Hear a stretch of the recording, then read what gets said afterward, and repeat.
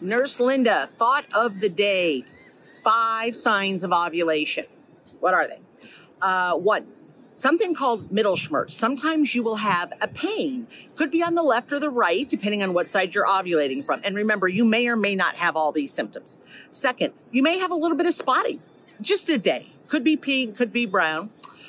You'll usually have a change in mood or energy, especially sex drive. Whoop, goes way up. Your body wants to have sex. Your body's looking to get pregnant. Number 4, you are going to have a change in your cervical mucus. Probably actually started a few days earlier. It's like egg white. It's thinner, more watery. Now, not all cervical mucus falls out of you, so you may or may not see the cervical mucus. Plus, it's probably got mixed in with semen lately.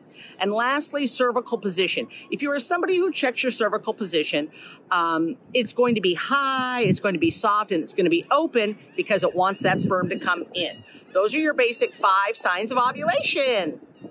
Love you.